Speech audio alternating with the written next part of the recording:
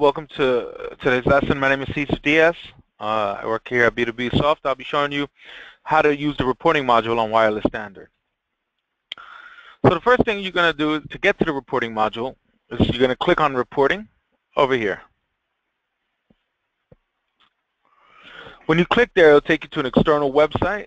By default, it'll go to your Internet Explorer. However, if you choose to, I would copy the address here. Let's say you prefer Chrome.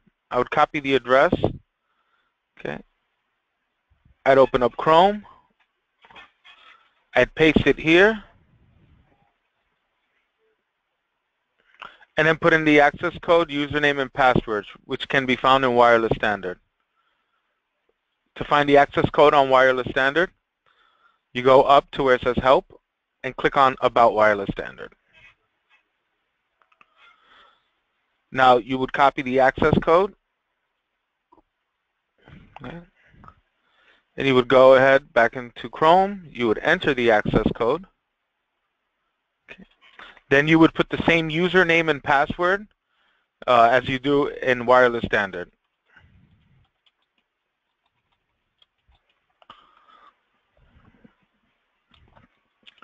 And that's if you prefer to use Chrome as opposed to Internet Explorer or the default program you have.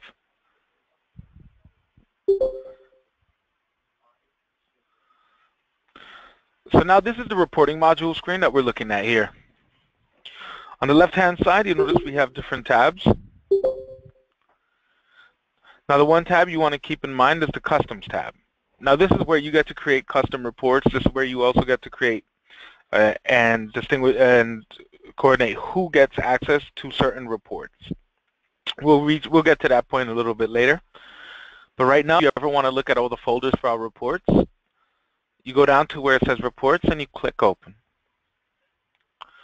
Now here are the different categories of the reports that you can run. So we have a category, let's say, for inventory. When I click Inventory, it'll display to me all the different inventory reports I can run. For example, here we have business contacts, inventory adjustment details, inventory count, and so forth. One of the inventory reports we get asked for the most is the one that says inventory quantity and cost by store.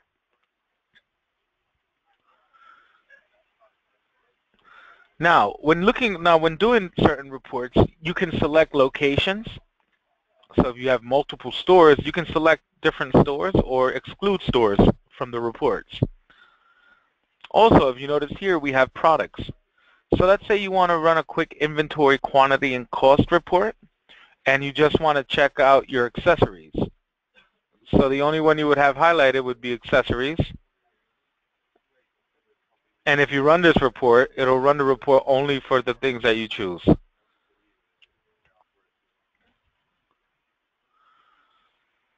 Or if you want to be more specific, let's say you want to see how a particular item sells, or you can actually expand and select a particular item or deselect a particular item. So what we're going to do is we're just going to run a search for all the products and click on OK.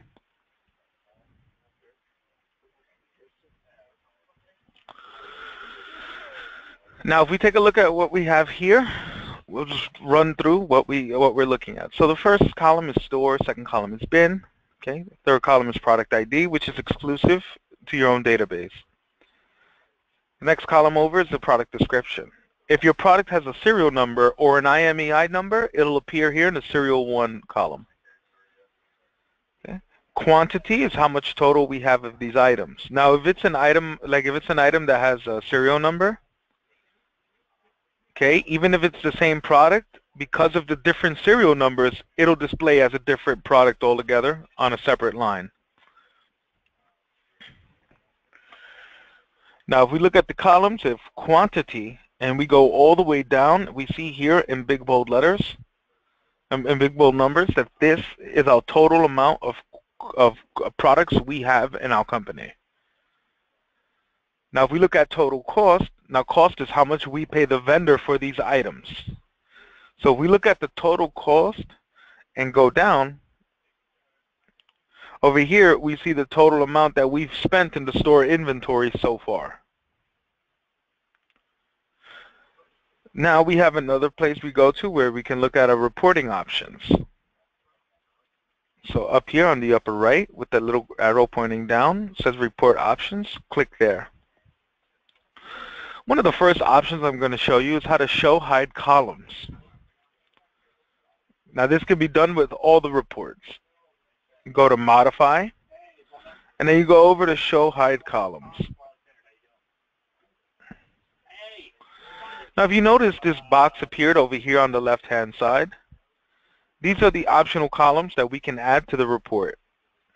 And what I mean by that is these columns here can also be removed. So this report I'm printing out is an inventory quantity and cost by store report. I have clients that whenever they want to run a quick inventory of the entire store, they go to this page, this report, and they print it out for their employees.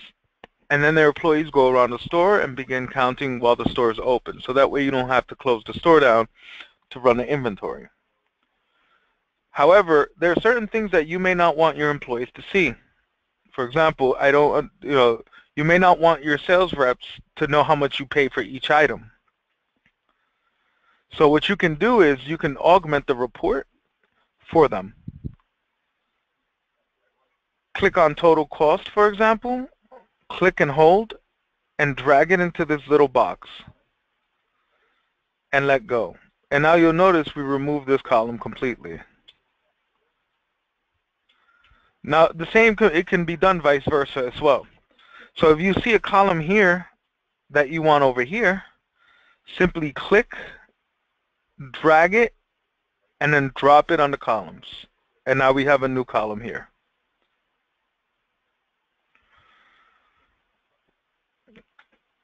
Now another type of option we have, okay, we go to modify, and we can add the report to custom. Now when you click add report to custom, it takes this report parameters and it creates it for you on a folder separate up here that says shared. Pardon me, custom. And then you'll see it down here and you would select it. So what we're going to do is we're going to add this report to custom now. And we're going to name it something so we know what we're looking at.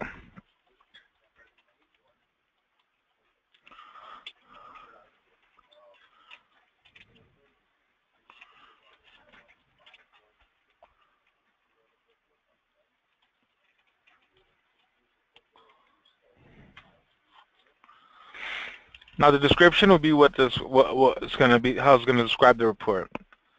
Now if you have multiple stores, you can select the report to share with certain stores only.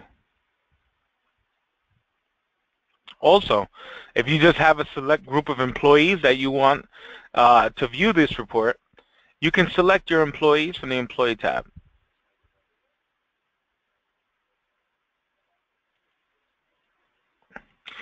Now be aware we also have mobile reports, which means that you can check this reporting module by copying the link and using the access code, username, and password like I showed you previously. So if you copy the link and email it to yourself or text it to yourself, you can actually view the reports of your wireless standard on any mobile device. And now we're going to click OK, and we're going to add this report to our custom reports now. So now we are no longer in all, we are now in custom. If we scroll down, we'll notice that testing, inventory quantity, and cost by store. Pardon me. If we look down here where it says inventory, quantity, and cost by store, this is the custom report I just created, that I just moved over here. So now I'm going to click it and I'm going to run it, and it's going to give me the same results as it did before. However, now that it's in customs, there's more you can do with it.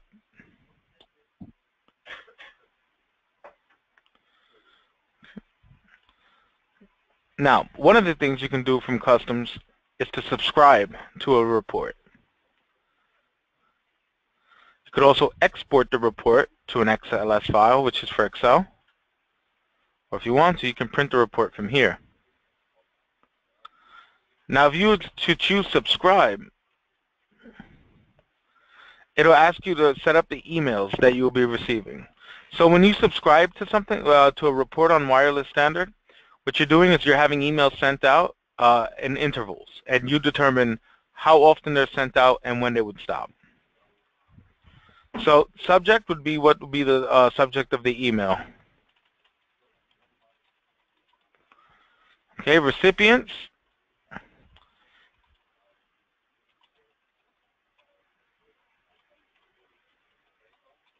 email addresses, comments. It's what the body of the email will look like. Okay, now these will be sent out as an attachment, as an Excel attachment.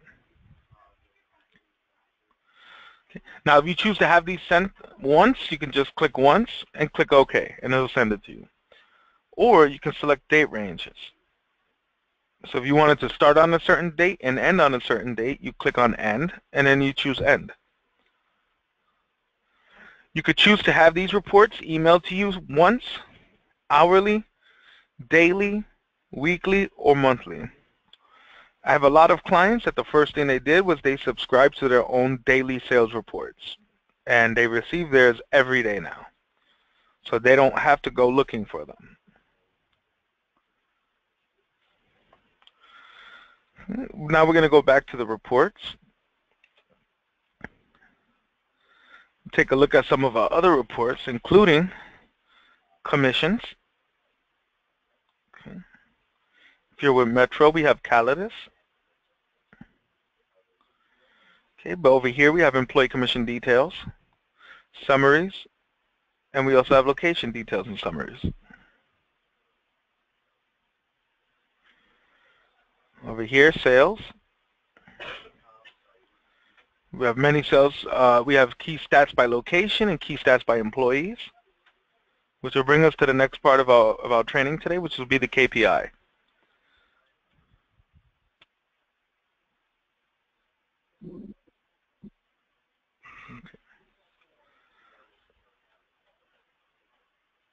Okay. All right. So KPI is a section we have in a reporting module, and this is a key performance indicator. Okay. Now to create it, now what it is you're establishing for your company your set goals. What do you expect from your employees? How much you expect them to sell? And so forth. You could also track commissions using the KPI. So to get to the KPI, you go to the upper right-hand side and you click on these three lines that says Main Menu. Once here, you're going to go down to Performance Management.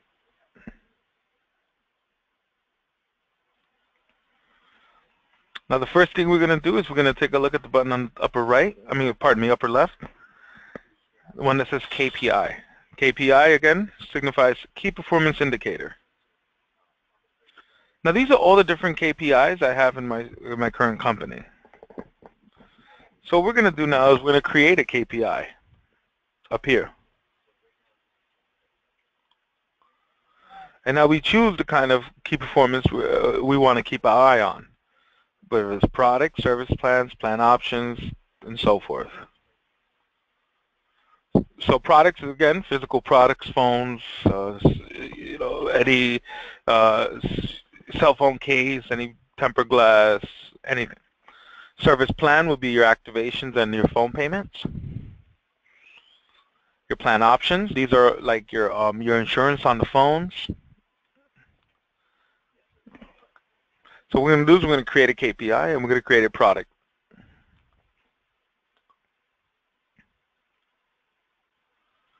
Now over here, the KPI, the key performance indicator, we're going to choose whether we're selecting an employee or by location. So we'll do employee. And now it's going to ask us about the now it's going to ask us to name it.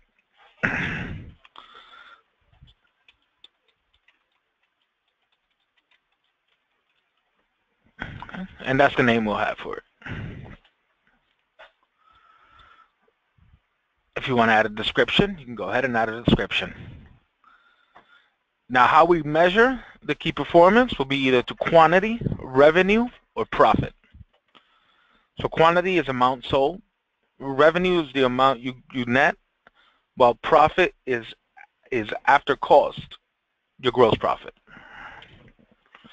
So we'll select quantity. Now on the right, we select whether this will be calculated as net or gross. We'll choose gross. Now you select products. Now because we selected products, you're now going to choose the products that we're going to be keeping an eye on with our employees. And by default, we have them all. But for this lesson, we'll just do it on accessories.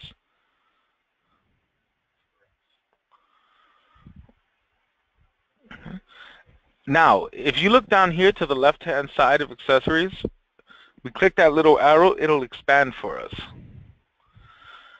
When it expands, we actually can see the categories that exist within the accessories department. Now, if I were to expand the category, I can even select individual items on this list. So over here, I have this waterproof Samsung Galaxy S4 case. Let's say I just wanted to do a key performance indicator on this one product. I can do so like this. So if, let's say you have a iPhone 6 OtterBox that you're trying to keep your eye on, or that you want to track and see how well you guys are selling, or see if you're meeting up to goal, you can create a KPI using just that one case as your group. And I'm going to go ahead and click OK.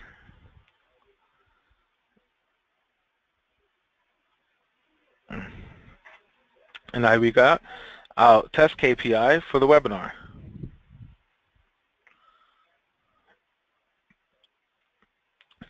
Go over to the right. And if I need to edit it, I just click on the edit button.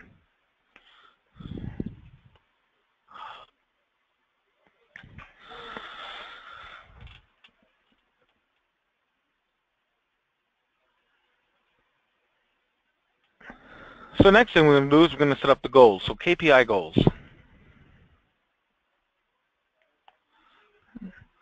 Now based on what we set, we're going to find it here on the list. So KPI name, the one we're looking for is called Test KPI for Caesar Webinar.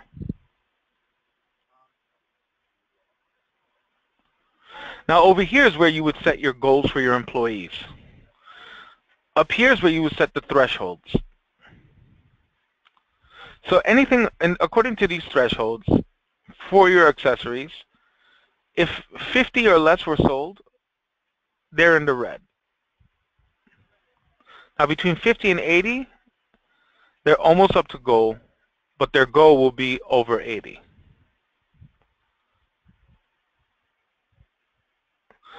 Now you could set the goal up down here. Okay, so let me find my guy here. All right, this guy here, Bruce Wayne. Now I'm going to set his goal for 100 accessories sold this month.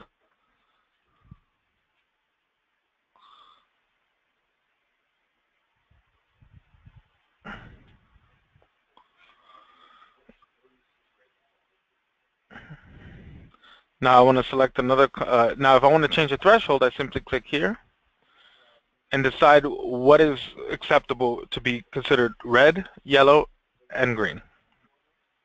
So I can change it to 60. So that means unless he sells 60, it's going to appear red with his name during the KPI indicators. So over here, you would set the goals for this month.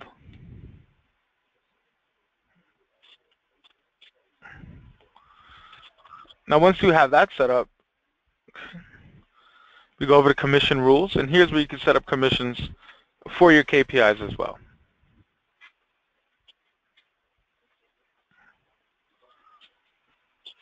Now, if you were shown how to use the commission rule manager on wireless standards, it's very similar to this. It's just in a different location.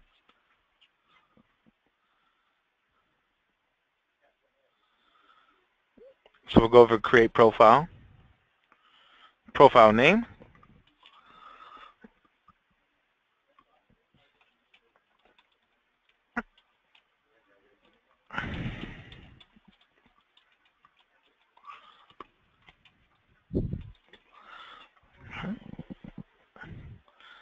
And we're going to select it by employee and click OK. Now we have down here test commissions for Caesar webinar. We'll go over to the right and we'll create a rule.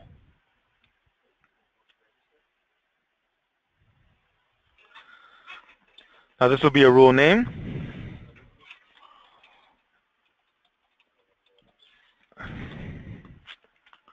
And then we decide what the rule is based on, whether it's the goal of the KPI or the KPI value. Select goal, select the rule. Sorry. So because we set the KPI goal, now we're going to find the KPI rule. And the KPI rule we're looking for is test KPI for Caesar webinar. Now we go to payout method. Now whether it's flat amount, percentage of the profit, revenue, monthly recurring charges, or if it's a bonus. So we'll do flat amount.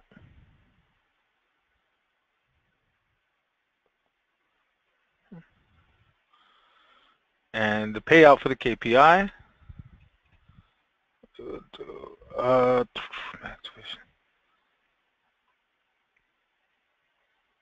actually wait.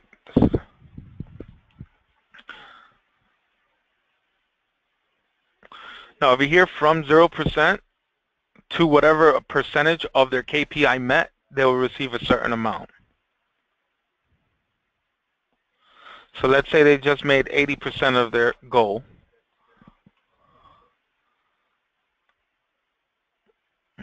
Then they'll be able to get a payout of like 10 bucks. And then click OK. Oh, sorry. Roll tires. Oh my God. Pardon me.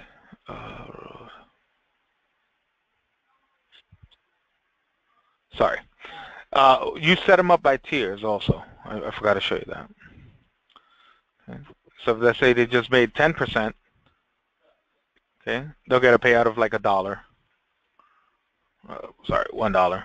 And then you add it. Okay. Now anything from 10 or greater, so if they make 10 to 20%, then they'll get $2 on the commission. And now anything over, so if they get 100%, they'll make $3. Okay. And that's the way you would set up the commission for the employees on a KPI.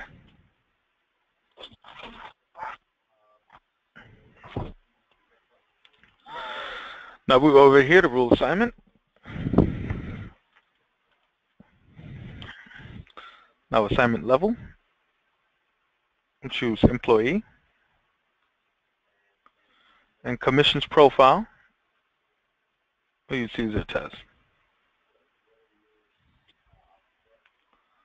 So now that you created the commission profile, you select the employee that you want to apply it to,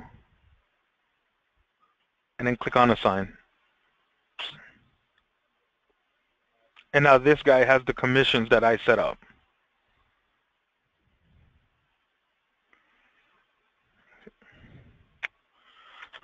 Now commissions audit, that's where you get to check your commissions. Unfortunately, I don't think I have any on my system. I might.